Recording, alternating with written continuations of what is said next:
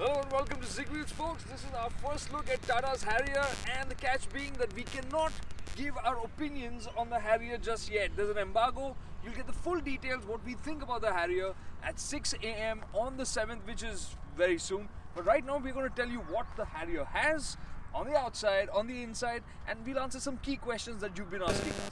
So starting off with the design, well, you've seen the H5X concept at the Auto Expo, and this is the final version. What you see here in terms of the headlamp setup is this LED DRL here, which also doubles up as the indicator light. It doesn't swipe, so it's not a dynamic swipe. It just turns orange when you turn on the indicator. And this is actually the headlamp setup. This is an HID projector lamp for the low beam and a halogen for the high beam. And this is, of course, the fog lamp. Now, in terms of design, what do you think? Do let us know about that. We aren't going to tell you what we think for now. And when you come along to the side, you're going to find that you've got 17-inch wheels here on the Harrier, right? Could it have done with a bigger setup? Could it do the wheels look stylish enough? Tell us in the comments. A lot of you have been talking about that. And when it comes to the size of this vehicle, that is something that we can talk about. It is big because if you look at the numbers in overall length, it is bigger than the Honda CR-V, and this is based on the Land Rover Discovery Sport platform. The wheelbase is 2741 mm, which is massive. That stretch between the wheels is huge. It is as long as the Discovery Sport. It's a little bit longer than even the Honda CR-V. So in terms of size, this is a big vehicle. Even in terms of overall length, it's longer than that. So yeah, it would dwarf something like a Compass or the Creta for that matter. And when you come around to the back, this is of course Tata's design language, the Impact 2.0 at work here. So the slingshot line, there are some, the cladding down here, which is to do with its SUV credentials, of course. And very prominent lights here. And well, yeah, in terms of overall dimensions, it is a large SUV. There's no two ways about it, right? And now we'll step in. I'm going to hop around to the other side.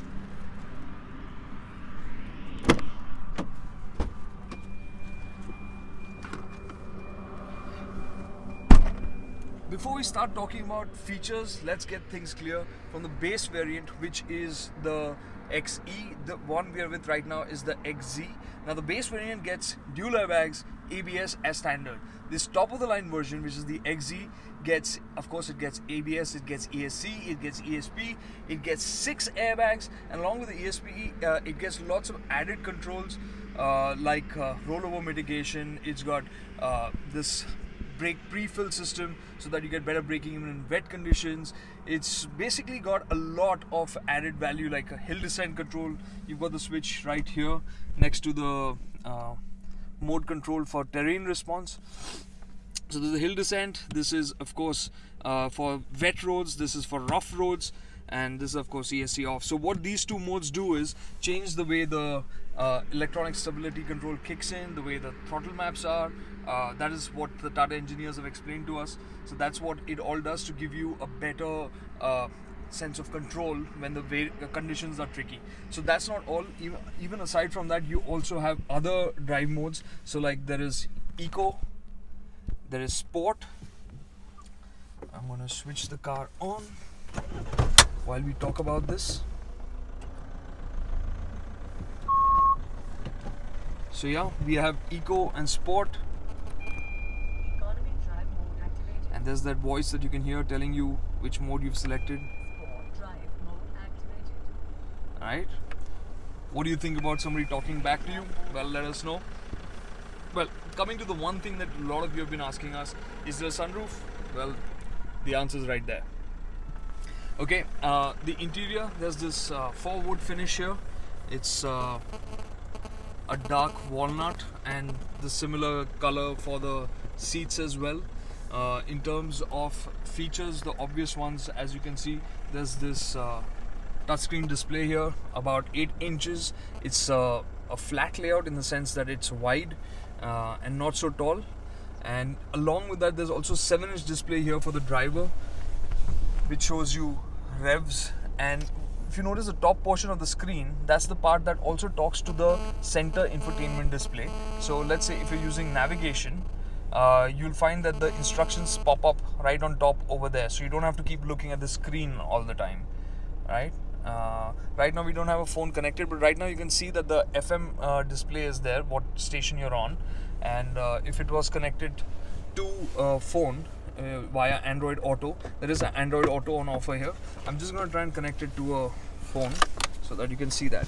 And while we connect it, here's a good chance for you to see where the USB port is. Yeah.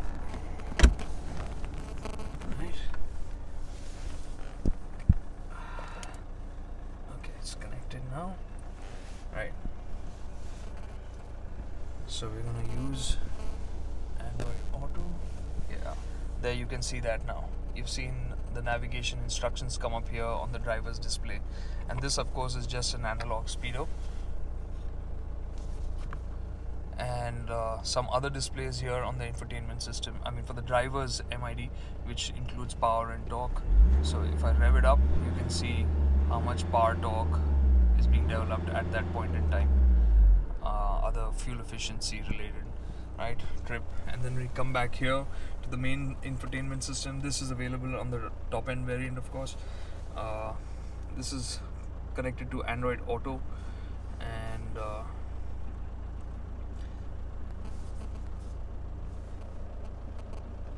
all the various settings that's there for brightness.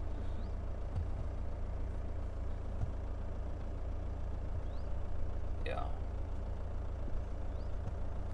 Right. Okay, so another thing that is new here is this park brake lever, quite chunky. A lot of piano black used inside the cabin. You can see from the center console to here the lever, and even the surrounds. And then there's this storage box here, which also has a vent from the air conditioning system, so that you can keep some cans here to keep cool if you want, right? And before I get out, the driver's seat, 8-way adjustable, not power adjustable, it's manually adjustable. So of course the usual slide back and forth, but seat height adjust and recline. Of course you have all of that. Lots of storage spaces inside. Right. One thing we didn't talk about was the engine. It's a 2-liter diesel with 140 PS of power. This engine is called Cryotech by Tata Motors. It's basically sourced from Fiat, the 2-liter engine that we've seen on the Jeep Compass. It makes 350 Newton meters of torque, has a manual gearbox, no automatic right now, no all-wheel drive. This is just a 2-wheel drive. We've spoken about the drive modes, so those drive modes work only on the front wheels. And coming to the back seat, well, you can see how much room there is on offer. And yes, you do have air-con vents. There is of course plenty of headroom, and the air-con vents are here on the B pillar. You can see good use of silver accents. There's plenty of them around the cabin. Even over here, this is a place to store your phone. There's also a USB port, but it's down here. Well, yeah. There's a lap belt for the middle passenger, so you've got just about everything. Adjustable headrest. Now coming to the boot, 425 liters. It's packed right now with all our equipment, and well, the number is for the Compass is about 430. So well, you can draw up what you think about it. Right now we can show you how we are using it, and you have this grab handle here to shut it. Yeah. So yeah, that's our first look at Tata's new Harrier, and we'll be having the full review for you up on ZigFolks very shortly, on the 7th. So yeah, let us know what you think about it in the comments. Whatever questions you have, we'll try and answer them as quickly as possible. But until the review comes out, we can't be sharing your opinion because there's an embargo. Thanks so much for watching. Let us know what you think about the Harrier.